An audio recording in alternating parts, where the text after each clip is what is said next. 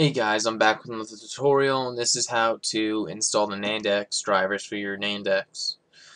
Now, all you need is the Nand X from Team-X and a computer that's capable of running it, which is pretty much anything. Now, just plug in your Nand X. It should try to install drivers, but there are no drivers for it. You have to download them. I'll have the download in the description for the drivers. That's going to come in a raw form, so you're going to need to extract them. I'm going to extract the files here. Where did they go? Here they are.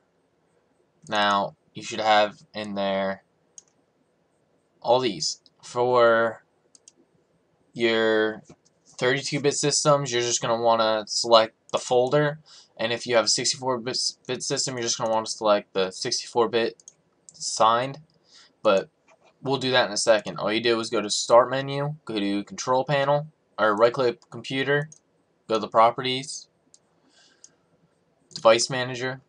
It should come up Memory Access. Right click, Update Driver Software, browse my computer, hit Browse, go up to Show Desktop. Let me just minimize that a little bit so I have more room. There it is, NAND Pro 20 drivers.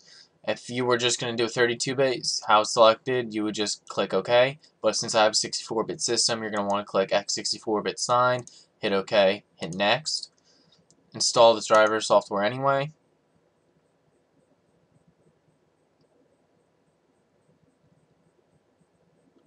Should take a couple of seconds, and there you go. It has the executor Nand X.